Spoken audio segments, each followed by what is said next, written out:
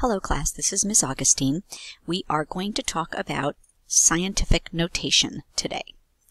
So you probably have used scientific notation before, and I'm just going to run through it fairly quickly.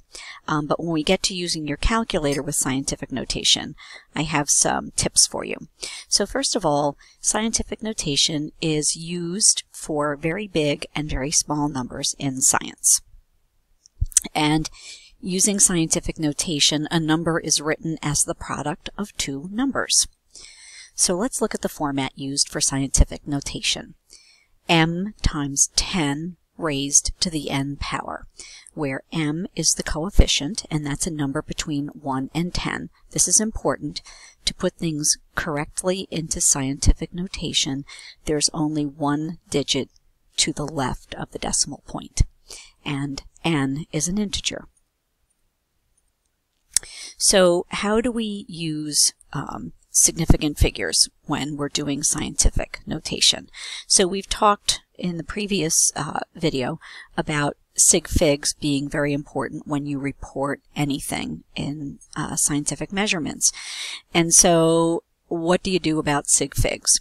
So it turns out that m, the coefficient, is what we use to communicate the correct number of sig figs in the measurement. So the exponential part is not part of the sig figs. So if you need 1 sig fig or 2 sig figs or 3 sig figs, you communicate that using the coefficient part, the m. So now let's look at a number that is given to you here in so-called standard notation, and let's talk about getting it into scientific notation. So for starters, you're going to insert, in this case, the understood decimal point, since there is no decimal point. So there it is.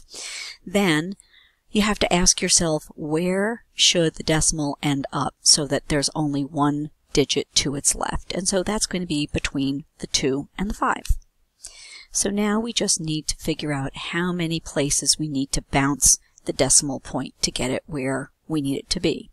So we're going to do that. 1, 2, 3, 4, 5, 6, 7, 8, and 9.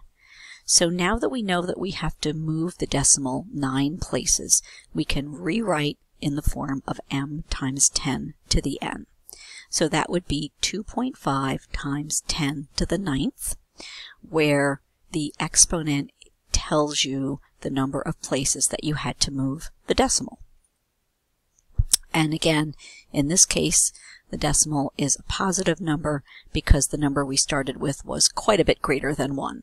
So if the power of 10 is a positive number, the number that you started with in standard notation was greater than 1, and if the power of 10 is a negative integer, then the number you started with was less than 1. So here's another one.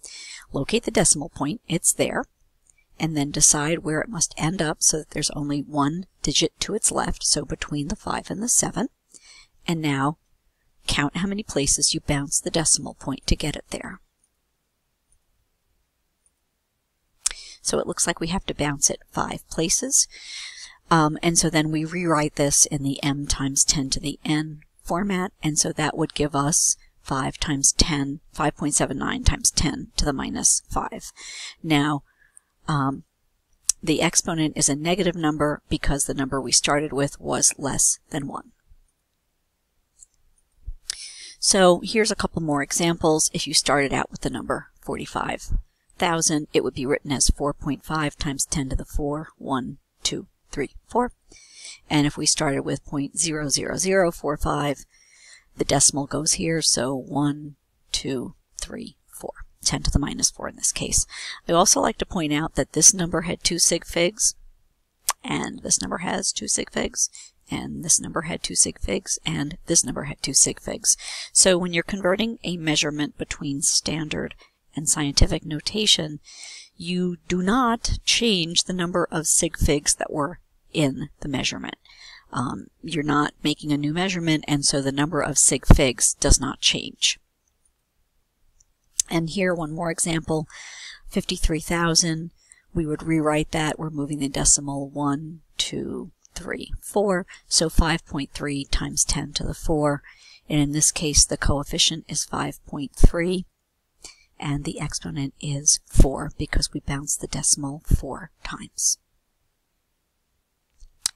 And so, just to summarize, if the number you started with was greater than 1, your power of 10, your exponent is going to be a positive number. And if the number you started with was less than 1, your exponent is going to be a negative number. And again, I'm going to stress that the number of significant figures in a measurement does not change when you're converting between standard and scientific notation. So for now, this is Ms. Augustine signing off.